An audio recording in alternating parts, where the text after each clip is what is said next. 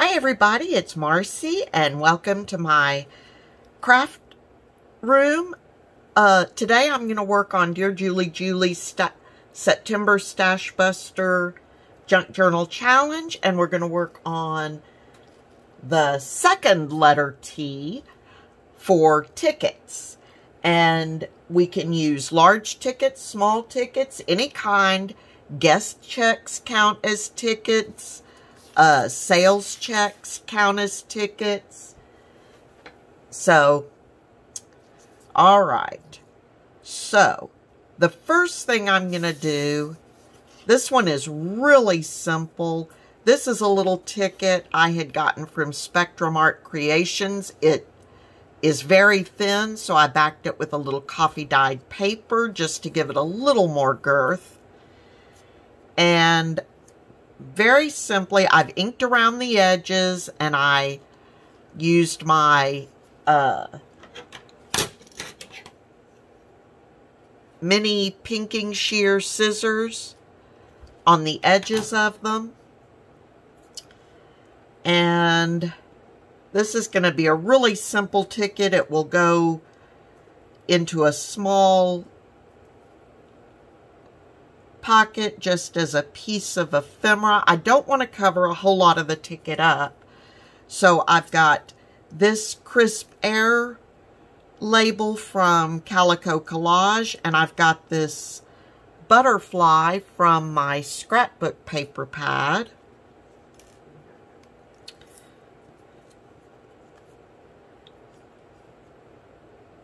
So all I'm going to do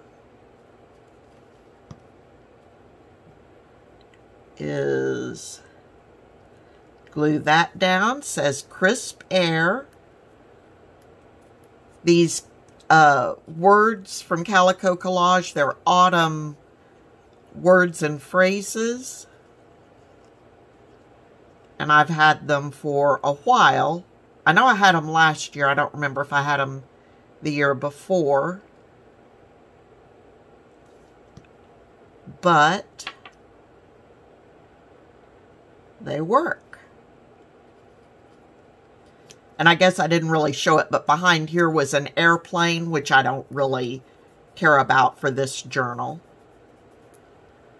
So there we go. And very simply, I've added, I've done 3 things. Well, actually more than 3 things to my ticket. I added coffee-dyed paper. I used my cutting scissors, I inked, and then I used a label and this butterfly image. So, ticket as my base. So I guess 1, the distressing would be 2, the cutting would be 3, 4, 5.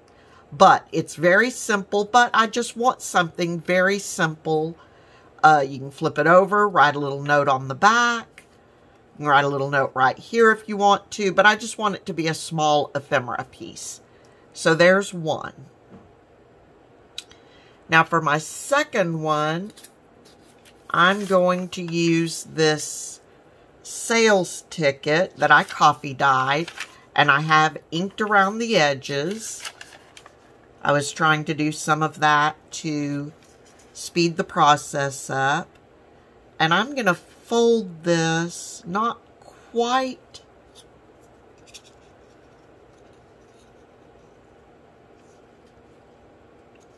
to the top. Actually, before I fold it, I want to use this tab on it.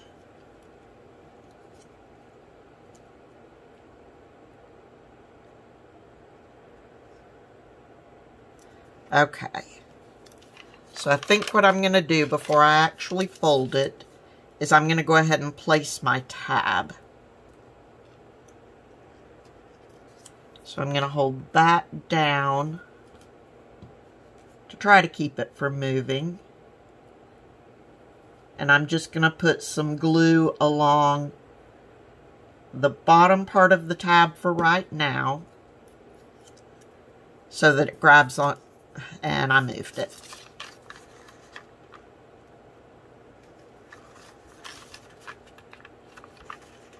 Alright. So that it grabs onto the paper. Okay. Now, I want to, on this side that is unglued, I'm going to put a line across here and go up. I want to leave the bottom part on this side open. So fold that down. And you may have seen me do similar things last month. Then, now I'm ready to fold. And I'm going to leave a little bit of this edge out.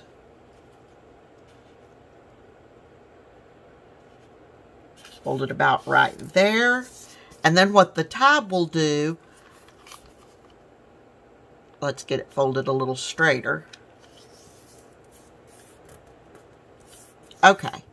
Then what the tab will do is if I put this like in a belly band or a side pocket or something, the tab does that, acts as a pull, but it also keeps my fold tucked under the tab. Just like that.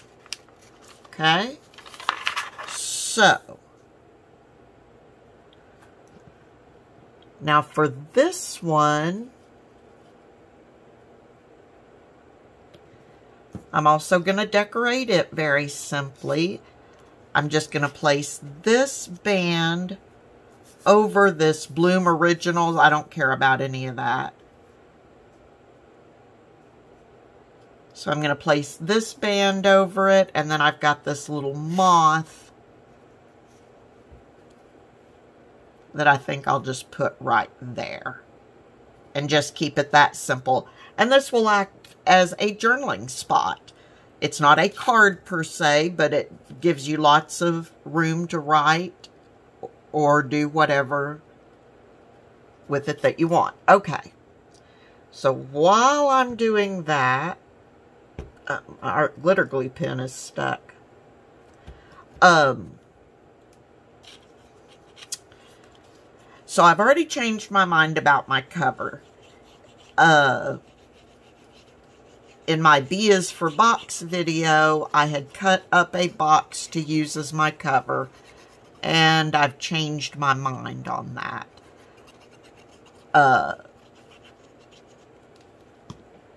The more I thought about, I think I'd mentioned previously, this is going to be a pretty busy month for me, and that box cover was going to have a 2 3/8 inch journal, or 2 3/8 inch journal, 2 3/8 inch spine, and that's bigger than what I'm wanting to undertake for this challenge for this month.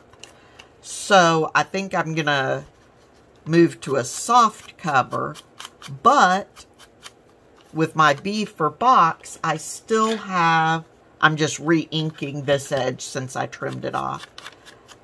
I still have my paper clip, my front cover plaque or patch, belly band, and page edge from the corrugated box. So I'll still have enough for that.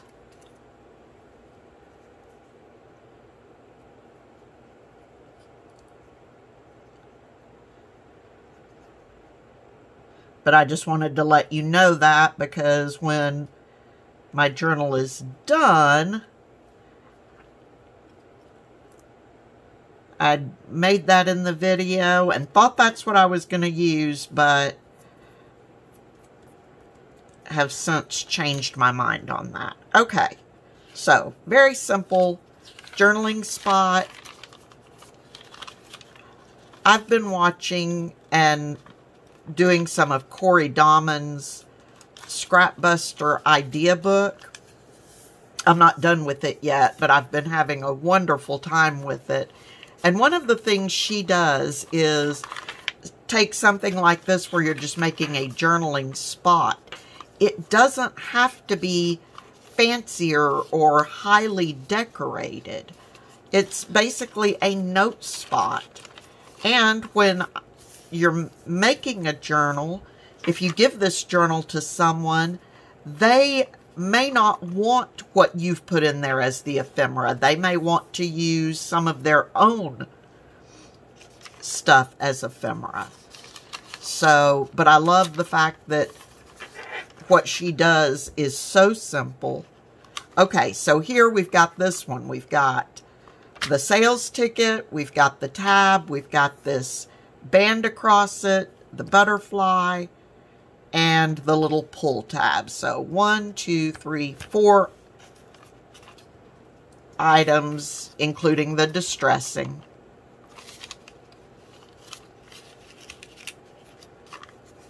So that will go just like that. And that's the end of that one. Now for my third one, this is a sales ticket from Dearjuliejulie Assorted Ephemera Bases digital kit. And I've cut it out, rounded the corners, and I've inked around the edges already. I've got some Artie Mae's background pages printed on the back of it, just to keep it from being a solid white. And the first thing I'm going to do is I'm going to use my crocodile and punch out these holes.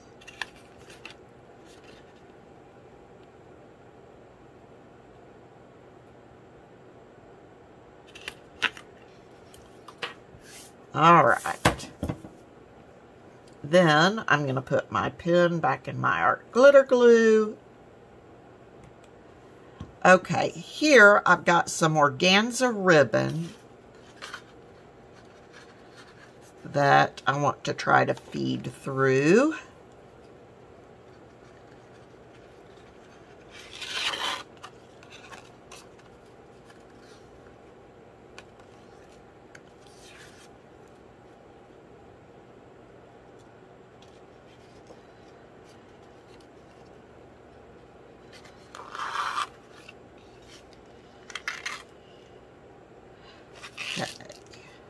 That up.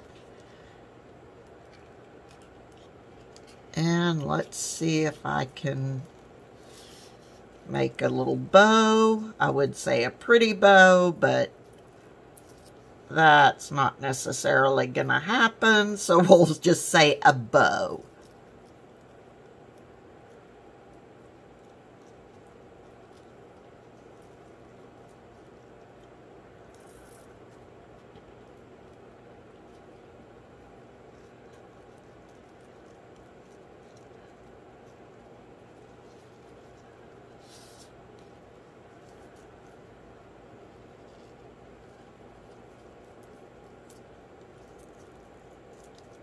Alright, not perfect, but it's not too bad.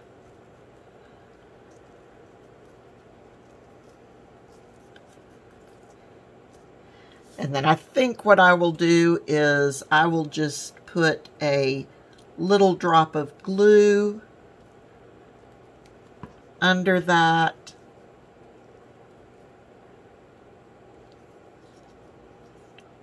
To help keep it from coming untied. All right.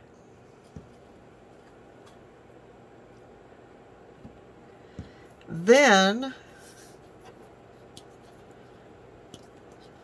I've got these stickers. And again, I had inked around the edges, the white edges of them, and I think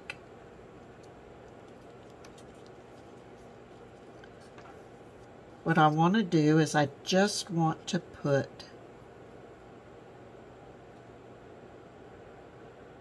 get it about centered.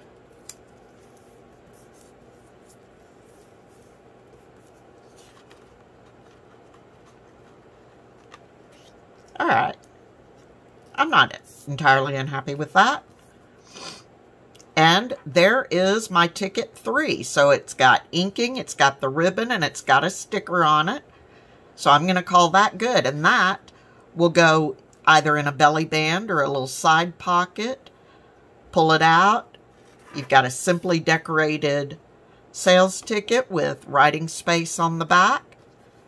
And so those are my 3 very simple and quick ticket items.